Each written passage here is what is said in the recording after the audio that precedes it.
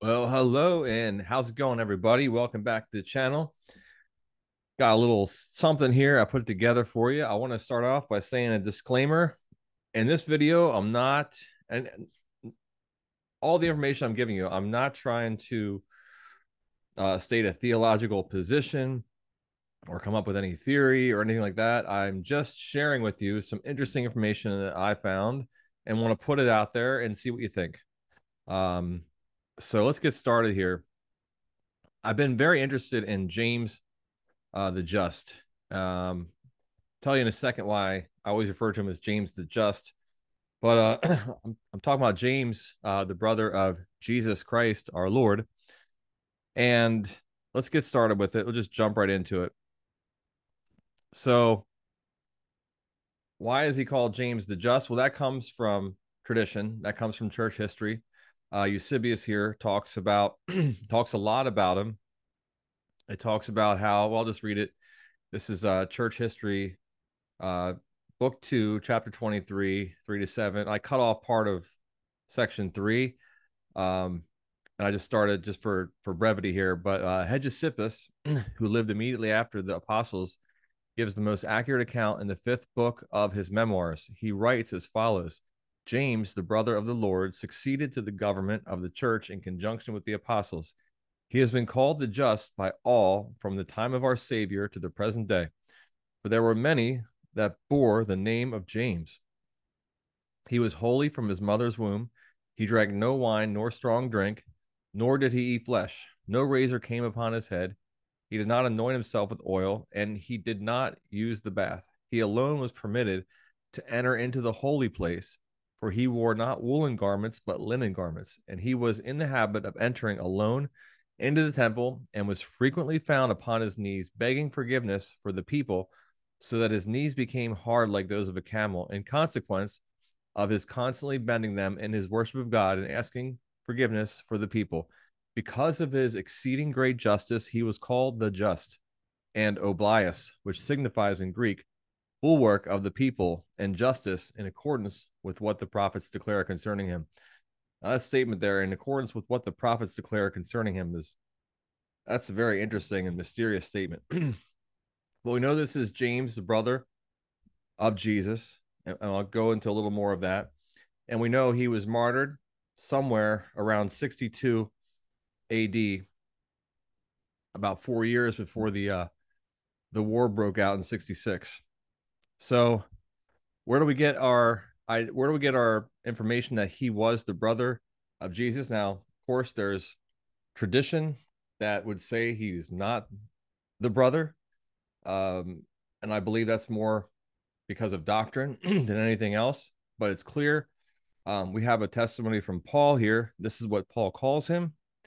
And we know Paul is our earliest witness here. Um, Paul's writings are the earliest, they come before the Gospels. So we have in Galatians 1:18 to 19. Then after 3 years, I went up to Jerusalem to visit Cephas, that's Peter, and remained with him 15 days, but I saw none of the other apostles except James, the Lord's brother. And then in Mark 6:3, is not this the carpenter, the son of Mary, and brother of James, and Joseph, and Judas, and Simon?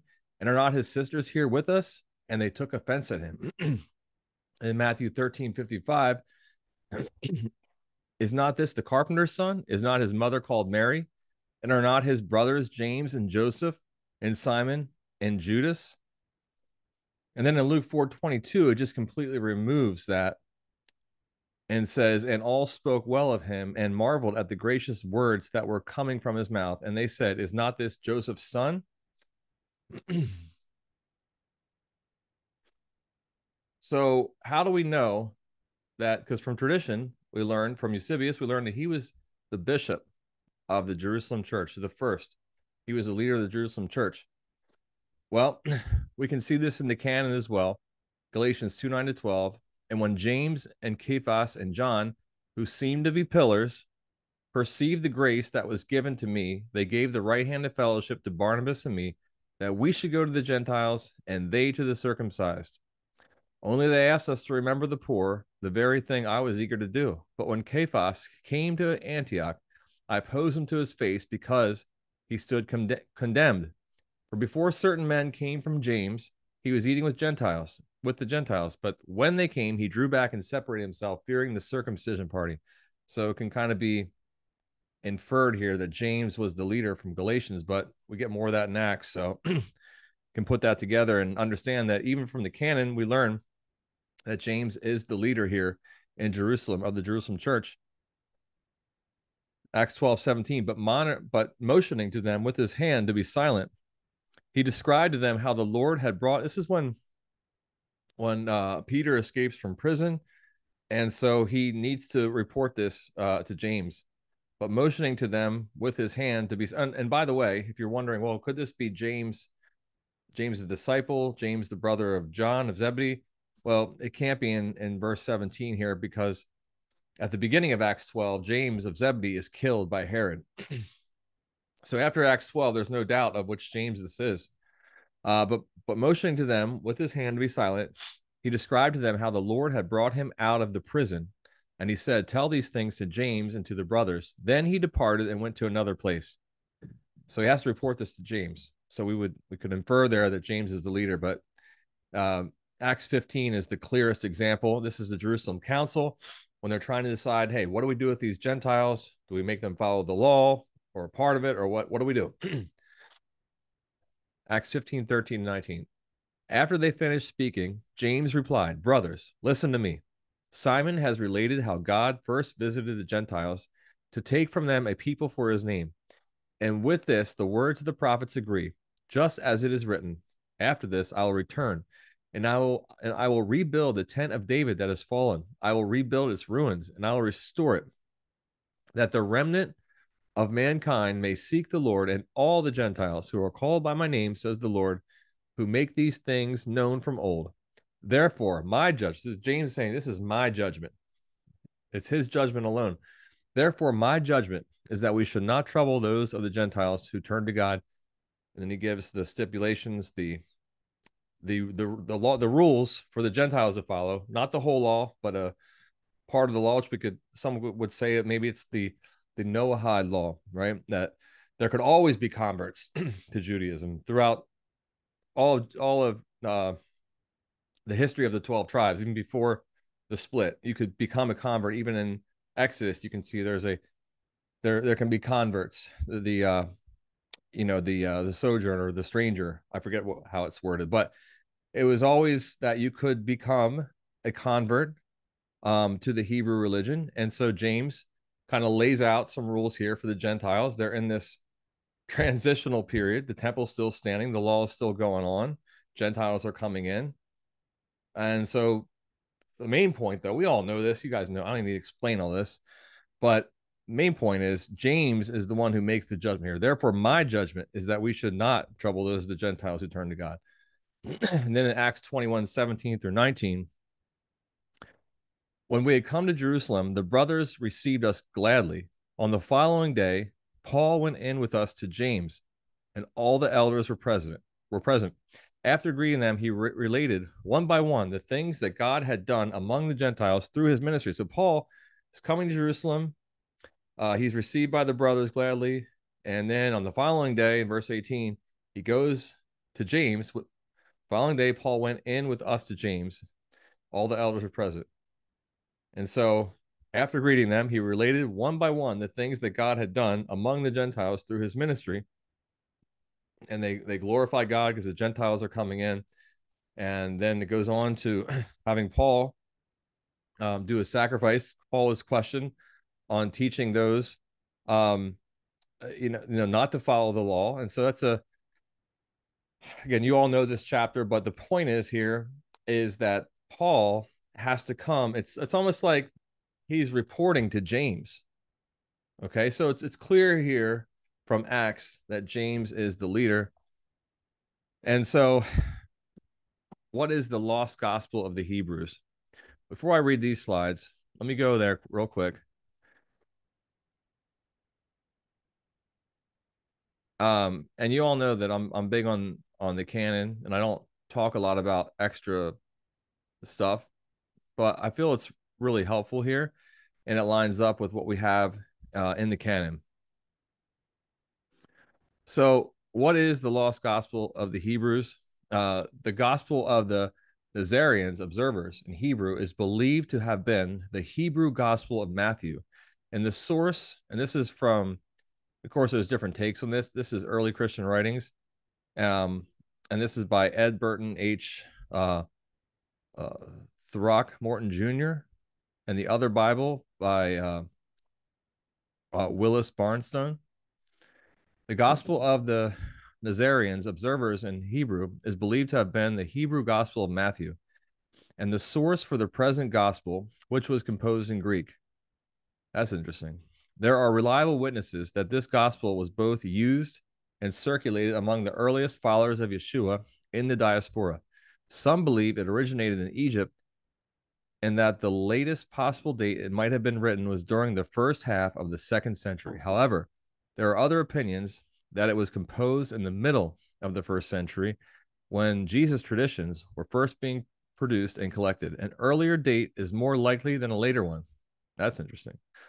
Jerome, Eusebius, and Hegesippus, the latter two not quoting it, make mention of it, as do Origen, Clement, both Alexandrians. It is believed to have been known to Papias, or Papias, I'm not sure how to pronounce it, who died about 130 and may have quoted it in his lost exegesis of the sayings of the Lord, which is now lost. It is significant to note that Nicephorus, when drawing up his list of canonical and apocryphal books, stated that the Gospel of the Hebrews contained only 2,200 lines, 300 fewer than Matthew. It has been suggested that these 300 lines are the birth narratives of the 1st and 2nd chapters of our canonical Matthew. Okay, so why am I talking about this? Well, just to give you an idea of what this is. So we have it through quotes of those who were around at the time when it existed. We don't have any copies. But what I think is really interesting, now if it's later and this isn't really that big of a deal, but if it is early, and if it is the original gospel of Hebrew Matthew, well, that would it'd be really interesting how that would line up with what Paul says in 1 Corinthians 15. Because in 1 Corinthians 15, 7, he says, then he appeared to James, then all the apostles. So Paul gives us this witness that when Jesus rose from the dead, he appeared to James. He says, for I delivered to you as of first importance what I also received, that Christ died for our sins in accordance with the scriptures, that he was buried, that he was raised on the 3rd day in accordance with the scriptures, and that he appeared to Cephas, then to the 12. Then he appeared to more than 500 brothers at one time, most of whom are still alive, though some have fallen asleep. Then he appeared to James, then to the apostles. And so we don't have anything in our canon of Jesus appearing to James after the resurrection, but we have it in this lost gospel of Luke.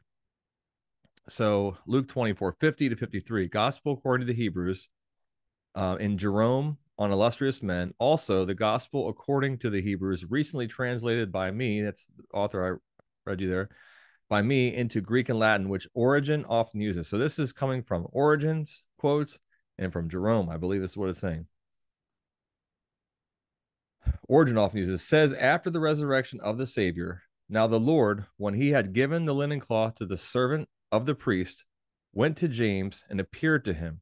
For James had sworn that he would not eat bread from that hour in which he had drunk the Lord's cup, until he should see him risen from among them that sleep. And a little further on, the Lord says, bring a table and bread.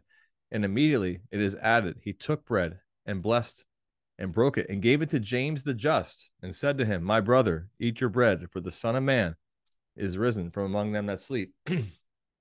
Now, from what I can understand and what I can read, is that James the just was not one of the original disciples, and he was one that would have been a skeptic, from what I can read. We don't know of Jesus rising from the dead. And of course, if he seems to be,